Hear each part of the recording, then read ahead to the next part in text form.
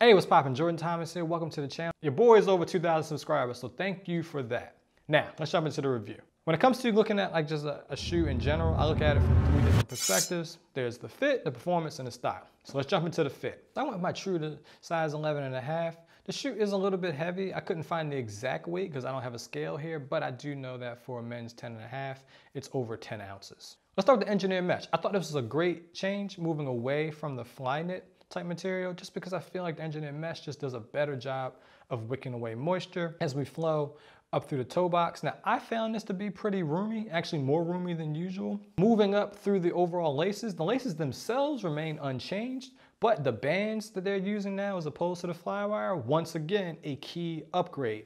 For the last like 2 or 3 versions, I've been complaining about just not feeling like I could get enough of a secure fit along my forefoot. And so I'm glad that they made that change. The tongue also remains. I don't need a whole lot of tongue in my shoe. And then moving along to the heel collar. And so if you're coming from another brand and try these on, just be aware that you're going to feel a bit more room. Now, let's talk about performance. At the end of the day, the fit's gotta be right, but the performance has to also be stellar. I was pleasantly surprised, and I'm here to tell you, out the box, these was rocking and popping. And one of the key reasons is the React foam. The change over moving to the React foam was not only super key and critical, but also getting rid of that full zoom unit just took away from the shoe feeling like overly firm. And by pressing all of that air into the forefoot, now it helped create a more of a natural motion. The React foam that's in this shoe versus the Infinity Run does feel a bit firmer. I think that actually helps lend itself towards having a somewhat firmer shoe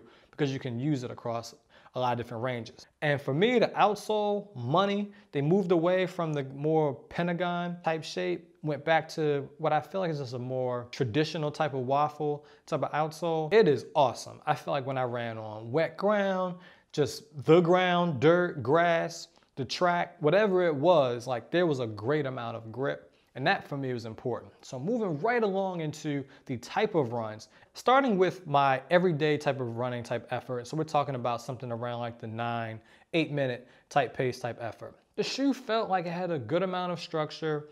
I felt like I was able to like maintain form, but if I wanted to get a little bit more loose and more relaxed. And so that moves me right on to like my marathon type of effort, the pace that I run for like my longer runs.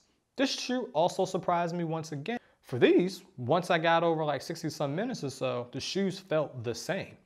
And they felt really good throughout. And because in previous versions, once I got around the 8, 9, 10 mile range, shoes didn't feel as comfortable. For me, I felt like there was just not enough cushioning in it, and so I would want to go to something else. The other key for me in terms of understanding like what a shoe's performance does when especially when it comes to like longer type marathon type efforts. I'm not even a marathon runner, but what do my feet feel like the next day? What do my legs feel like the next day? And my feet and legs felt really good, minus the, just the usual soreness from a longer run. Now moving right along now into like the fartlek kind of tempo type effort. This is actually the area of the shoe that I feel like was the best.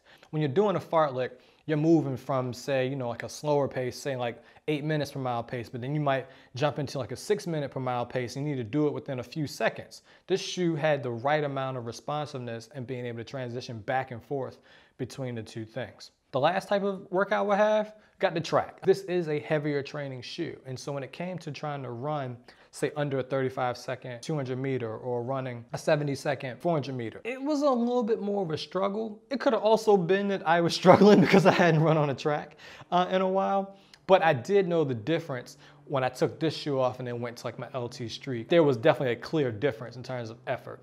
And so that is the only area where I would say the shoe doesn't perform as well. The other thing is that I think that all of us need to consider when we speak about a shoe that's every day is how does it perform in back-to-back efforts? I'm happy to report the shoe performed really well. So I went from like an easy day to a hard track effort to an easy day. And I was like, yo, that for me from a performance standpoint, like they nailed it. Now, style. Listen, Nike gets it. Like they just do, not only from the marketing in terms of like the touches throughout the shoe, whether it's the ground effects that you see on the midsole, the placement of the checks or the swooshes, that for me is a factor in what's going on. At the end of the day, if the shoe doesn't appeal to me from a style point, I don't care how much the performance and the fit there, like if it doesn't appeal to me, it just doesn't appeal to me. What are the natural comparisons to this shoe? The Pegasus 36, this is the version that there was definitely a changeover. And so if you were unhappy with the 36 and felt like, hey, I want to see how Nike's improved on that considerably,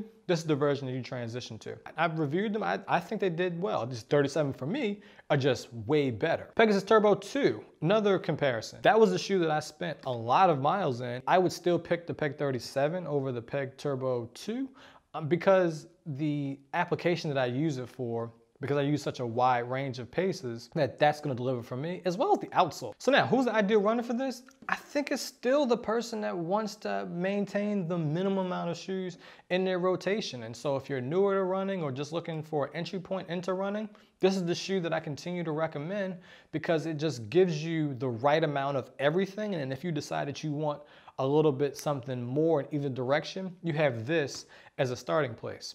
And for all my peg lovers out there, like this is another worthy version. When it comes to whether or not I would buy this shoe again, absolutely. So is this the best Pegasus yet? The answer is yes, for all the reasons that I mentioned before. That's gonna do it for me. I will see you next time. Jordan Thomas, peace.